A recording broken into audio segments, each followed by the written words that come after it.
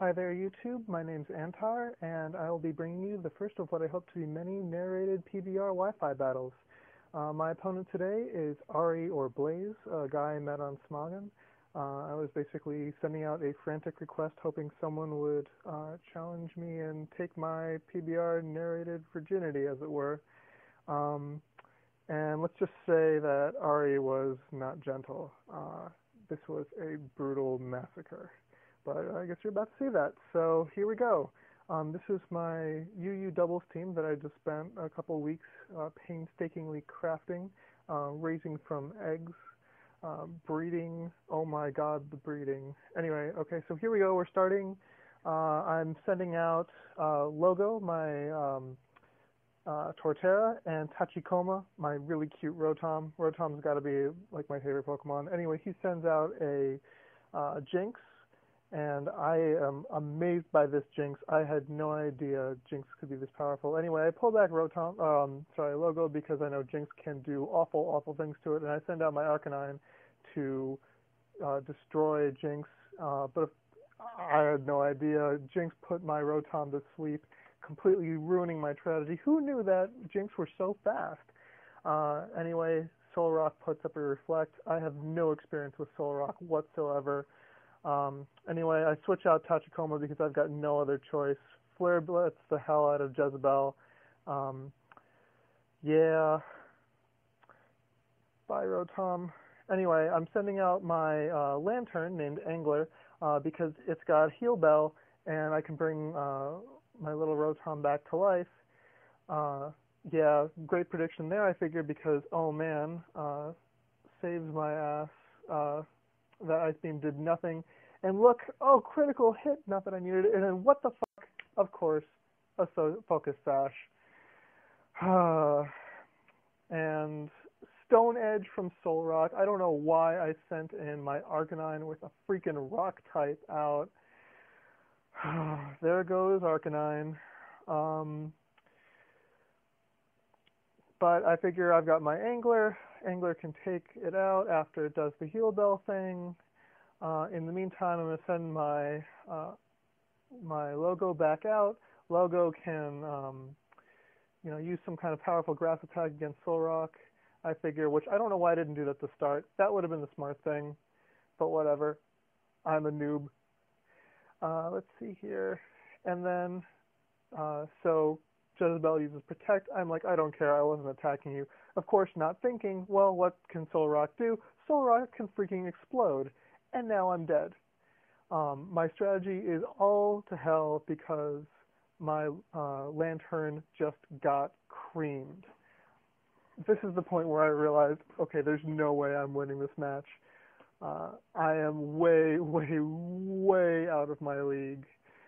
Logo uses Leaf Storm. Jezebel protects. FML.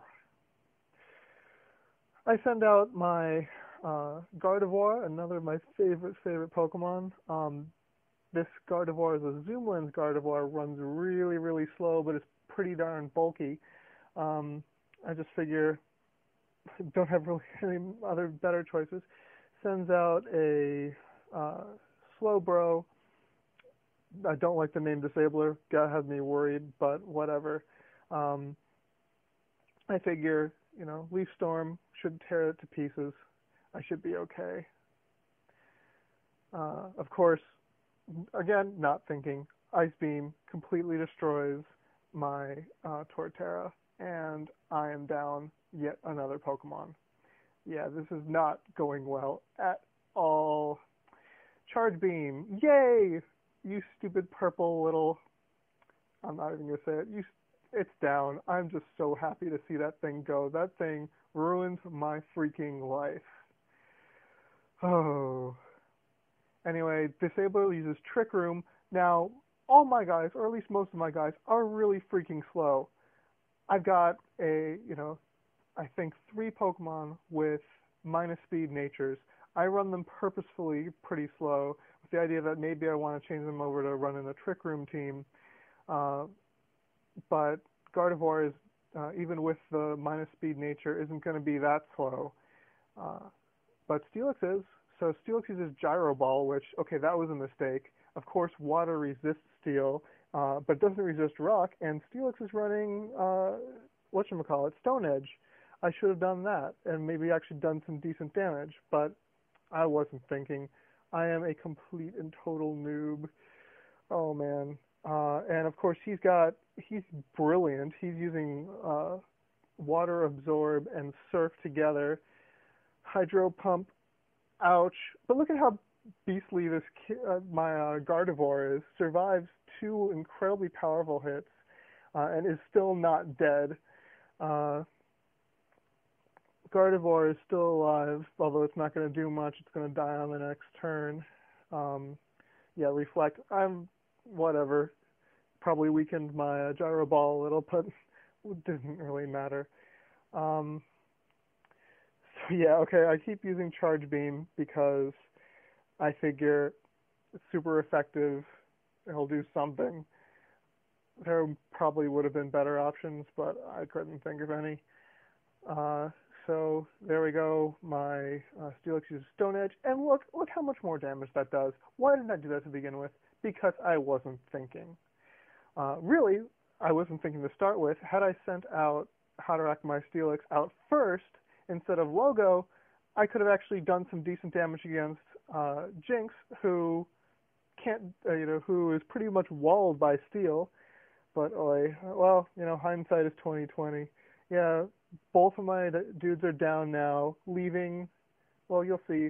I've got no one left except for a sleeping Rotom. Oh man. And Tachikoma, when he's on his game, is a freaking beast. It's just pretty much a standard subcharge Rotom, but oh my god, this thing has swept so well in other battles that I've had. Now, granted, I've never really been against an actual human opponent and PBR before, but and it shows. Anyway, 2 hits. My Rotom is down, and the battle is sadly over. I got, what, 2 KOs? Did I even get 2 KOs? I don't know, but anyway, I figure this is my first battle. I've got nowhere to go but up. And a long way up I will hopefully go. Anyway, if you enjoyed this, comment, rate, subscribe. Also, I'm accepting challenges, so